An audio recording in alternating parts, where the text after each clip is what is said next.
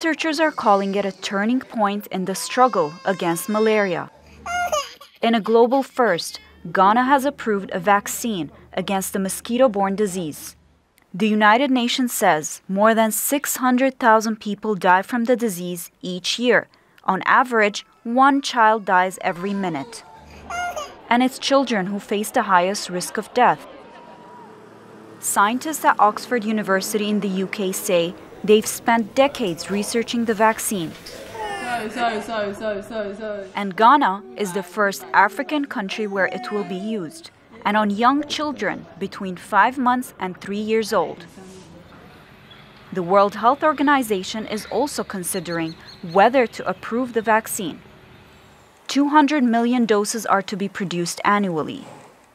Scientists say it's a game changer in the battle against a virus that is one of the leading killers of children in Africa. Lina, Akleh, Jazeera.